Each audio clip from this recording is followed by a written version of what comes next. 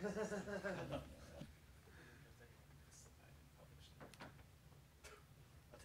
Okay, so I'm Walker. I hope you all know that. My project was on threshold wallet security, and I worked with Stephen Goldfeder and Harry on it. So the motivation of this project stems from shared wallets, because as businesses move forward with hopefully Bitcoin getting some more traction in the business world, if you ever want to authorize some kind of group transaction, you don't have the same amount of financial checks on it as you do in the normal banking system. Like, you can't reverse a transaction, you can't really take someone to court unless you figure out what address it was transferred to. Like, you don't really have any recourse if someone up and steals all the money. And then there's the other big thing that multi-sig transactions are limited to 15 inputs. So let's say we did shared property of ownership of this class. Like, who's going to run the show? So let's have a scheme where either all of the students can vote together to get something, or Arvin or Joe can go, with one of you having seniority. You two can figure that out. So there's no way with 15 keys, if we're distributing a key to each person, and then additional ones to them, that we could fit that into the traditional multi-sig scheme. And we don't really want to fork Bitcoin, because A, that's completely impractical, and B, even if we could, if we increase multi-sig to just some arbitrary threshold, either we would hit that, or transactions could reach some ridiculously large size, and no miner would ever want to take them.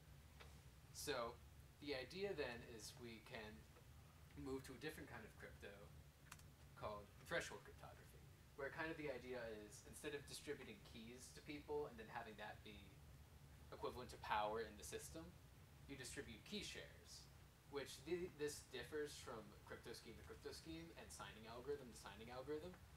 But the general idea is you have some original key, you split it up over some kind of protocol, and then you require a threshold of k of n shares to reconstruct the key. With a lot of these schemes have the additional property of, if you have a higher threshold of key shares, you're able to reconstruct a signature without ever reconstructing the key in whole, which that's a big deal that we'll get into later. So the classic example, I'm sure a lot of you have probably heard of in some kind of InfoSec class, is Shamir's secret sharing. That's so close to saying secret sharing. But the whole idea is that you represent a polynomial over a finite field, or you represent a key as a polynomial over a finite field, and you use the property that you need, for an n degree polynomial, you need points on it to figure out what that polynomial is. Like, if you have a parabola, you can't figure out what that parabola is with 2 points. So the idea is that you'll make that, split it up into points, distribute those, and then you can use those to reconstruct the key. But that only works for DSA, which is an RSA-backed algorithm. And DSA generally has a lot of research behind it for threshold crypto, as opposed to Bitcoin, which uses the elliptic curve digital signing algorithm, which makes things a lot more hairy. But so threshold crypto, like I said, is really attractive as an option for getting more secure access protocols, because if we design our scheme correctly, you're able to create a system such that you're never reconstructing the key on any device. So that way, if someone has malware on one of your computers, or one of your employees is particularly malicious, there's no point in the process where they can really overhear the whole key, and then in a later transaction present that key, that sig hash, and then steal everyone's money. And the other side benefit, this is much smaller compared to everything else, because kind of the ideal use case in the future is that, like, a large business would have some, like, expense account where people have to authorize transactions out of there. If you're like a small business, or if you're running a small unlicensed illegal business, it's very easy for you to just keep everything off the grid, because you're only having one transaction. So you're not creating these clusters of addresses that Shubro and Charlie and Dan talked about earlier.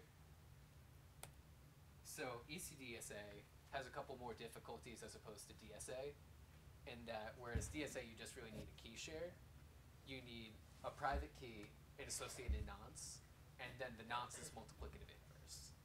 So for each transaction, you'll always have your same share of the private key, but then each transaction you'll need a new K and a new K inverse. So if you have the whole K, then that implies that with your key share you're able to reconstruct the key, so that's not good. And K inverse also requires you to have, and K inverse also requires that you have K as well. So you need to figure out a way of distributing these. Which the very easy idea is that you have some central trusted party who every now and then calculates a bunch of these and then hands them out. But then again, that kind of leads us to having a central point of failure. So that really undoes a lot of the security benefits of this system unless the person who is in charge of it has something really big hanging over their head.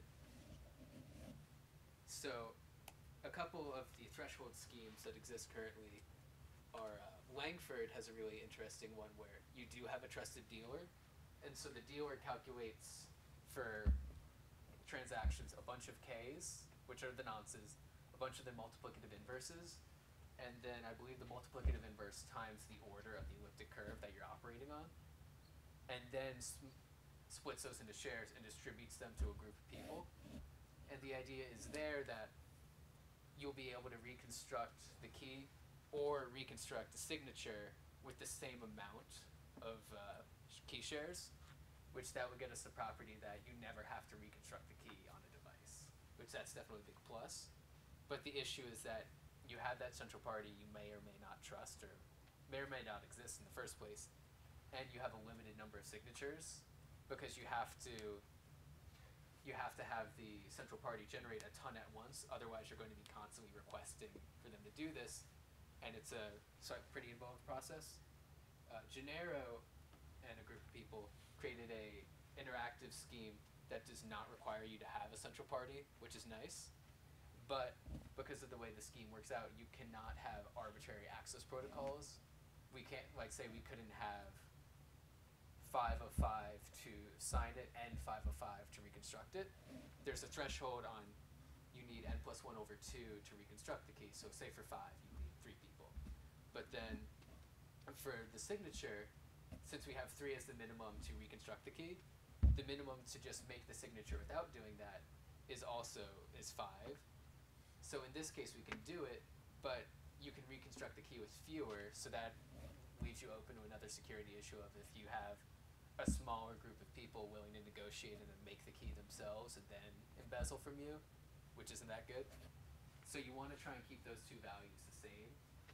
The idea though for Gennaro is that the K is going to be so small in relation to the number of shares out there that it wouldn't matter too much. But then another interesting scheme that this project I worked with Steve and Harry on was Mackenzie and Ryder, who came up with an interactive 4-round protocol where it's just 2 parties. One party initiates a message, which in this case is a Bitcoin transaction. I do a partial sign, I pass it off, they do a partial sign, and it goes back and forth one more time, and then you have a properly signed ECDSA message without ever having to reconstruct the key on any device. So the Langford, like I said, is really good when you have a trusted third party, and Gennaro is what you're going to have to do for any group of people larger than 2 where you don't have some trusted party. You can kind of massage these constants down a bit if you use hardware devices that basically will automatically sign any transaction that comes before them. But then that also creates a position where the idea with threshold security is more towards a physical problem where, okay, I'd have to compromise like 10 or 15 people to get at this money. Whereas if you have hardware devices, then you move into the realm of these can be compromised somehow, key material can be stolen, and then the whole security of the system decreases. And also just some expense, but it's interesting. So Writer, the big thing is that it doesn't reconstruct the key, and Stephen Goldfeder implemented this in Java recently, and it was used as the backend for this project. So for each round, you need to store your portion of the key material, a secure random number generator, I'm going to butcher this, I think it's French, Pilier public key, which is a crypto system that's based on the idea that, I get it no right? Okay. The key to French is don't pronounce anything you absolutely don't have to pronounce. Okay. So just Pilier. Just go That's from the beautiful. beginning to the end. Just speed through it. So the idea is instead of RSA where it's like intractable to factor something, it's intractable to calculate the nth residue class of a number. and then curve parameters and a couple other just very large integers that are used for intermediate calculations. So it was built on top of multi-bit and Bitcoin J. Multi-bit's just like an open source light wallet. I think we might have mentioned it in class once when discussing like full wallets versus light wallets.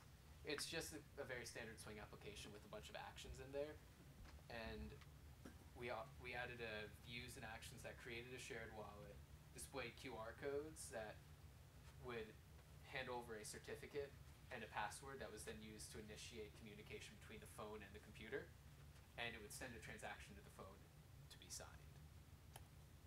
And then the phone app would scan a QR code using Google's ZXing package.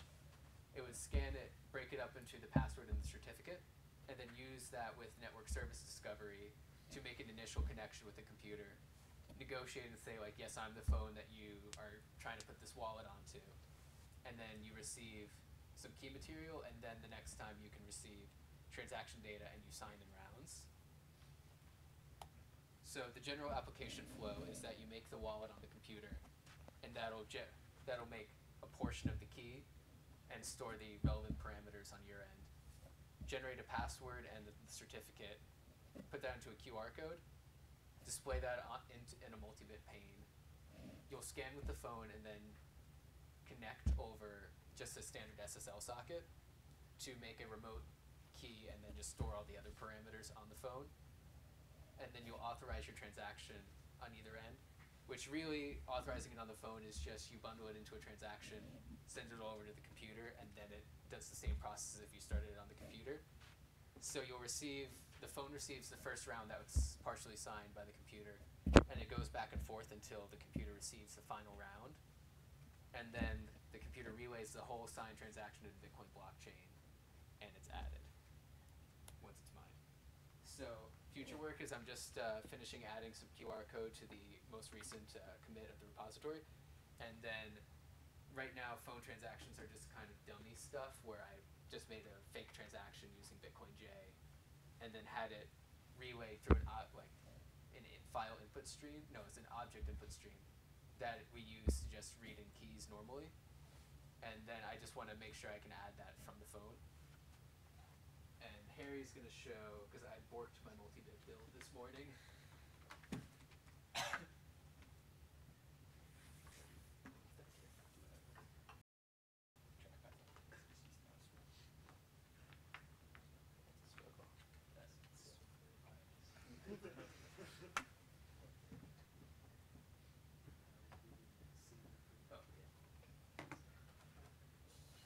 So to sign a message, you'll input the address you want and the message, which this is just, I just messed up there. And then this is how we end up authorizing transactions through Bitcoin. Yeah, I don't know what I did here. Bad touch. So does anyone have any questions?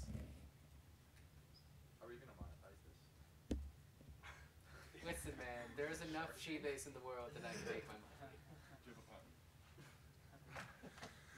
No, so it's the scheme that Steven implemented was actually written in 2004. So I do not think we could get a patent on that. When's Series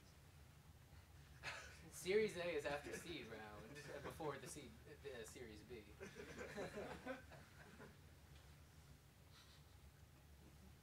And also, I love the 19th cent you have, Harry. The 19th cent you have in the wallet.